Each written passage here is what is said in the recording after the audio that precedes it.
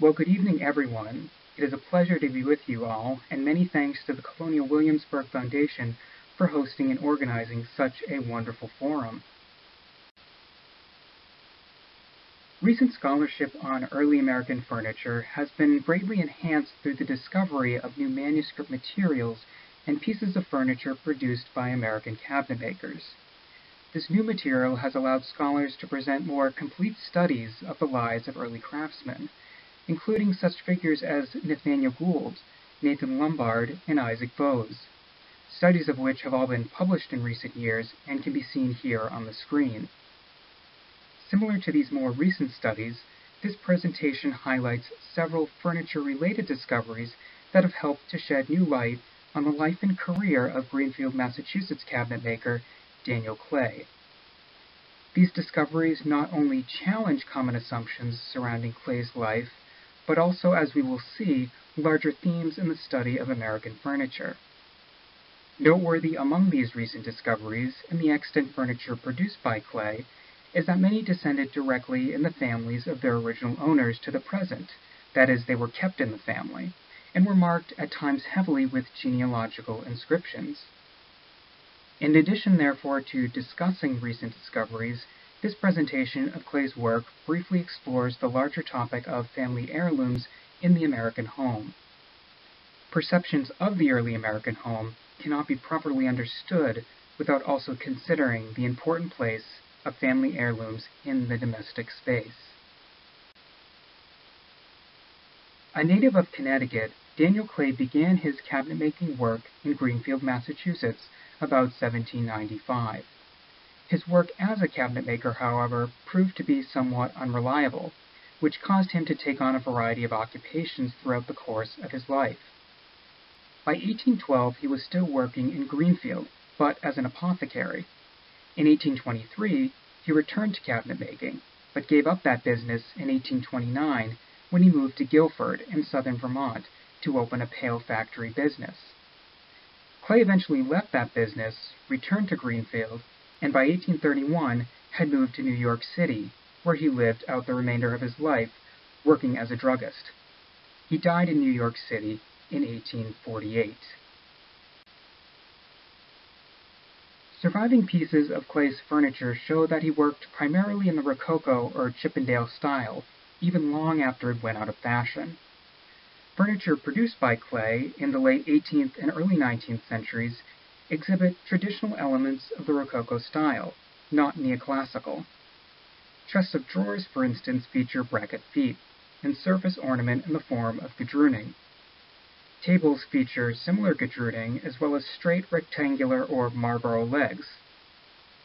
Clay's clients clearly preferred the older style over the new neoclassical style, and Clay was more than willing to accommodate their preferences. This is not to say, however, that Clay did not experiment with the newer neoclassical style. This Pembroke table is, one might describe, transitional. The table's straight, tapered legs exhibit the simplicity of the Federal style, but the curved cross-stretchers with decorative piercings reveal a more Rococo aesthetic. The table is noteworthy, however, in that a recent review of the piece yielded exciting new information concerning the table's provenance. Though the table has been in Deerfield's collection for 50 years, virtually nothing was known concerning its history of ownership. This changed with a recent inspection of the table, which yielded evidence of several graphite inscriptions on the drawer of the table. With the aid of an IRF camera, we were able to decipher the following inscriptions. Here in this image of the inside of the drawer, we found the inscription, quote, "Table of Merrick P. Slate." On the underside of the drawer was a much larger inscription, which we have traced over in red, which reads, quote, "Merrick P. Slate, Bernardston, Mass., 1860. The town of Bernardston being just north of where Daniel Clay was working in Greenfield, Massachusetts. Other names and words are likely inscribed on the table, perhaps kin of Merrick P. Slate, but time and wear have rendered them illegible. Research has revealed that Merrick P. Slate, a native of Bernardston, Massachusetts, was born in 1846, married in 1869, and later moved to Greenfield where he died in 1921. Though not the original owner of the table, it was nonetheless reassuring to find that the table was owned locally. Another recent discovery helps to illustrate Clay's versatility as a craftsman.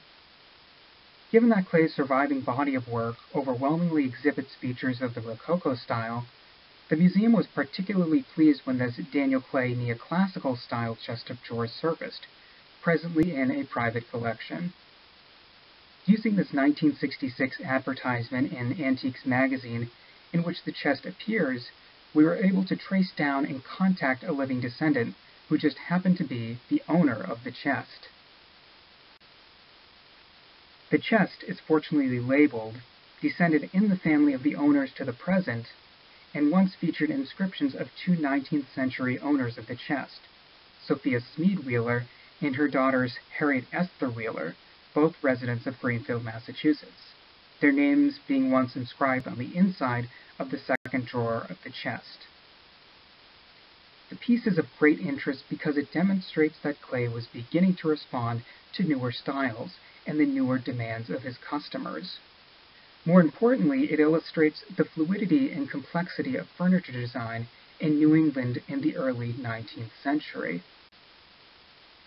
If this chest were not labeled, it could have easily been mistaken as being made in the North Shore area of Massachusetts, or the coastal region of New Hampshire, such as Portsmouth. Pieces produced in Portsmouth, New Hampshire, such as the one seen here on the screen, exhibit many similarities to the chest produced by Clay, including the large bow front, reeded legs, and veneered drawer fronts. However, one cannot rule out that Clay may have been inspired by pieces produced by other Greenfield area cabinet makers that were copying the North Shore style. Cabinet makers Spooner and Fitz of nearby Athol, Massachusetts, for instance, produced pieces, such as this example on the screen, that were also similar to items produced in Portsmouth and could have also served as a design inspiration for Clay. The piece consequently broadens our understanding of regionalism and reinforces the point that style was not confined to a particular geographical area, but was far more fluid and spread quite quickly. The final discovery I would like to share was not produced by Clay, but owned by him and successive generations of his family. For several decades, historic Deerfield was aware of the existence of a portrait of Daniel Clay and his wife Lucinda, but time had rendered their whereabouts unknown. As luck would have it, the owners of the portrait contacted Deerfield just over a year ago when they saw the museum had organized a small exhibit on Daniel Clay, curated by my colleague Christine Rytock, and images of which can be seen here on the screen. The owners, direct descendants of Daniel and Lucinda Clay, wanted to loan the portraits to historic Deerfield. The paintings seen here, which were likely done in New York in the 1840s by an unknown artist, picture Daniel and his wife in the later years of their life when they were living in New York. They are incredible survivals, as very few paintings of early New England cabinet makers survive to the present day. As can be seen here, Daniel's portrait joins just a small group of known New England cabinet maker portraits. More importantly, the portrait of Clay provides us with information regarding the latter part of Clay's life in New York, of which we have very little information, and serves to also contradict past scholarship on Clay, which presents him as somewhat of a business failure. These portraits arguably present a very different story. The way in which Daniel and Lucinda are seated, with eyes staring at the viewer, exudes a feeling of confidence, stability, and respectability, suggesting Clay was able to achieve a degree of comfort and stability later in life when working in New York City as a druggist. This theory is further corroborated by the fact that Clay was buried in New York City's renowned Greenwood Burying Ground, the entrance to which can be seen on the left here, and Clay's tombstone on the right. Greenwood, a beautiful garden park cemetery, houses the remains of other notable Americans, including New York cabinet maker Duncan Phyfe and Samuel F. B. Morse.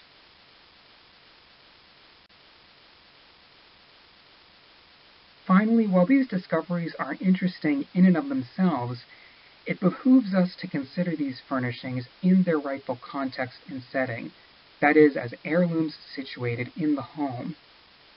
In particular, the distinctive markings found on these items and their associated family histories cannot be ignored, for they contribute much in the way of how 19th and 20th century Americans perceive their homes. Whether marked with family members' names or handed down over many generations, these items, particularly for 19th century Americans, stood as visible reminders of a family's past and as symbols of the family's rootedness and stability. As the 19th century progressed, and into the 20th century, these items contributed significantly to the understanding of the home as a refuge or sanctuary from the turmoil of society. This mood was reflected in popular culture of the day, including these mid to late 19th century music ballads, in which old family seating furniture was praised and adored for its association with past family members. Family heirlooms marked with the names of kin or simply passed down for generations thus became material expressions of continuity, stability, and tranquility in an age that was experiencing rapid social, economic, and technological change. Other items made by Daniel Clay featuring marks and inscriptions by 19th and 20th century antiquarians serve to further illustrate the connection between family heirlooms and the idea of the home as sanctuary. Take, for instance, this tall-cased clock made by Daniel Clay with a granny note secured to the interior. The old granny label, likely a 20th century creation, outlines the clock's history of ownership and its descent in the Ripley family of Greenfield, Massachusetts. It reads, quote, "My great-grandfather Jerome Ripley's clock, on the stairs. Afterward, next grandfather Franklin Ripley had it, and when my grandmother died, Frank Manning bought it of the estate, and after Lottie Manning died in 1900, and Margaret M. died in 1911, Frank gave it to me, Mary D. Greeno." End quote. Written for posterity, the note reveals Mary Greeno's desire to leave a record of the clock's ownership stretching back to the 18th century. More importantly, however, the author makes the effort to locate the clock, quote, "on the stairs" in the home of the clock's original owner. Regardless of whether the note is factually true or not, we can see here the efforts of the contemporary owner to enhance not only the importance of the object itself, but also to enrich the domestic space by drawing connections to the objects and homes of their ancestors. One final example makes this same connection, albeit with more dramatic language. This chest of drawers attributed to Clay features a large late 19th century inscription on the reverse. The author of the inscription, Jenny Marie Arm Sheldon of Deerfield, Mass., was eager not only to list the owners of the chest and its descendants in the family, but also its location over several generations. It reads, quote, "Avis Stephen Arms's Bureau, ASA, born 1785, died 1859, carried to Canada 1829, brought back 1833, cherished by Avis S. Arms till her death 1899, who wished to have it come back to the dear old home. May it always be sacred. JMAS." End quote. Sheldon's choice of words to describe the chest, including cherished and sacred, give it the status of a relic, functioning to enrich the domestic space by allowing owners to draw connections to past generations. Her note that the Bureau was, quote, "carried to Canada," also reveals her clear awareness of her heritage and history, referencing the experience of a number of Deerfield residents who were carried off to Canada by the French and native peoples in the famous 1704 raid on Deerfield. This, along with her description of the house in which the chest resided as, quote, "the dear old home," further underscores the vision of the home as a symbol of permanence, stability, and longevity. In summary, then, while these new furniture discoveries certainly add nuance to the narrative of Clay's life in furniture scholarship, they remind us too of the important place of family heirloom pieces in the context of the American home. Whether marked, unmarked, or simply passed down from generation to generation, these pieces helped to communicate and contribute to an understanding of the home as a respite from the public arena, an area into which man could find solace, peace, strength, and renewal from the turmoil of the outside world. By keeping furniture in the family, Americans sought to draw upon the strengths of past generations in order to create stable home environments for the present generation and for future generations that followed. Thank you.